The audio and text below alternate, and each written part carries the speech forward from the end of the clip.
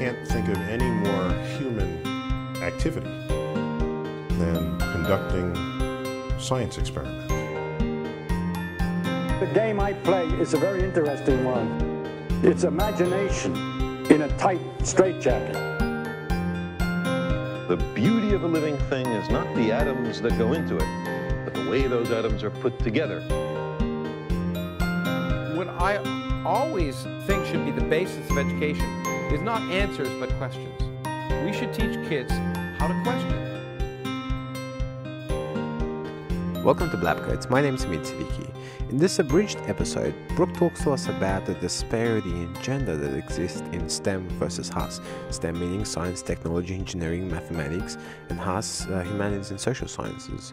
So why are there so many dudes in the STEM field?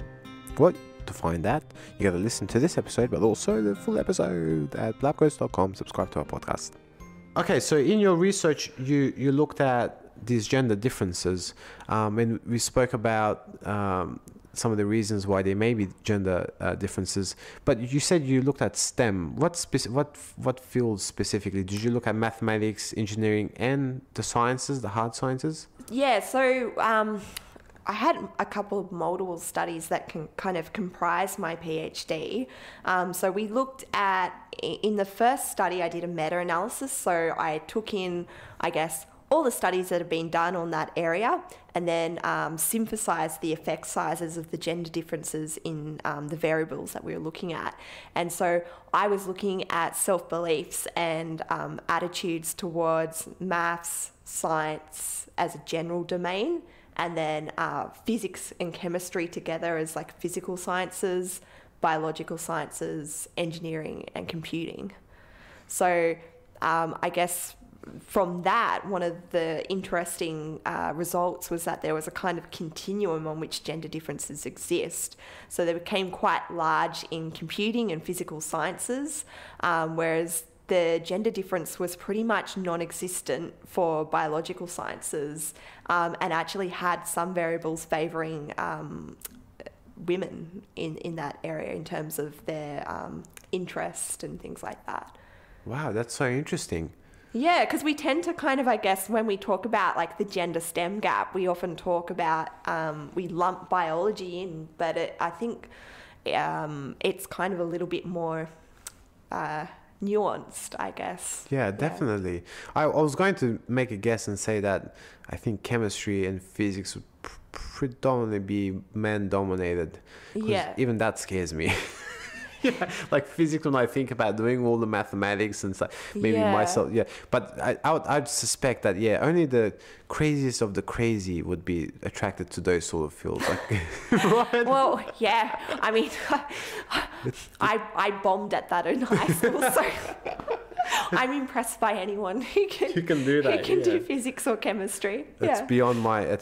Chemistry I'm pretty good at, but physics is just it's impossible for me. Yeah, so, it's very complicated. That's interesting. What about the social sciences? Oh no, obviously that wasn't your focus. Sorry. Well, I did have like verbal domain, like so English or a language of whatever country that the students were from as a comparison point. And what was really interesting, I guess, was the flip side of the coin.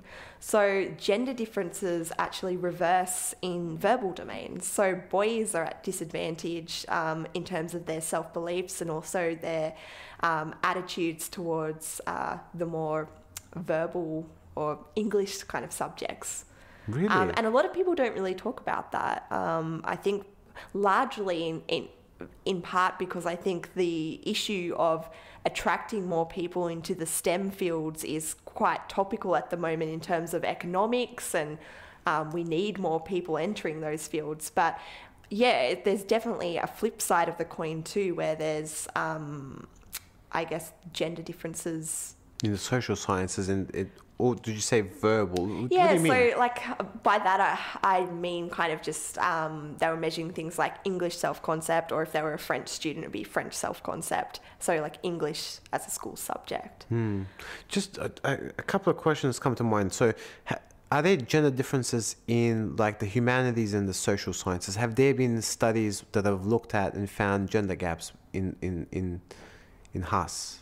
in humanities and social sciences. Yeah, so definitely in the more arts sorts of subjects, there are gender differences favouring girls in things that are more oriented, I guess, towards reading and writing kind of skills.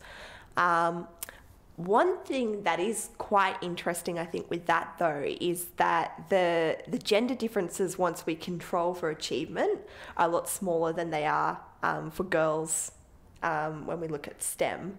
So when we're comparing girls and boys of equal ability, in the studies I did anyway, the gender difference becomes quite small in the verbal domains. And not so much in the STEM. Correct, yeah. So that's why I think there is kind of some component of, I guess, I don't even know how to word it, but like a component of girls not being, I guess, given permission to be as confident. Sure. Yeah, socially. Yeah, like being culturally conditioned almost, even if it's not consciously but subconsciously, not to go into. But okay, that's interesting that even though they have the same ability, they lack the confidence in STEM.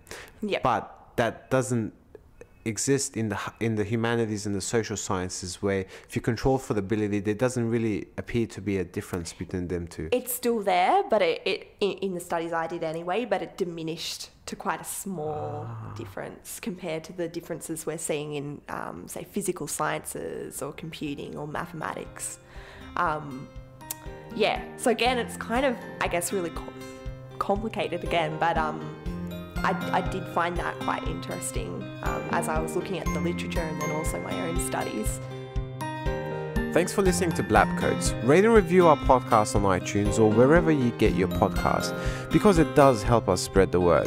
And if you like what we're doing here, then help us grow it by sharing this with a friend of a friend, or your mailman, even your mailman's mailman.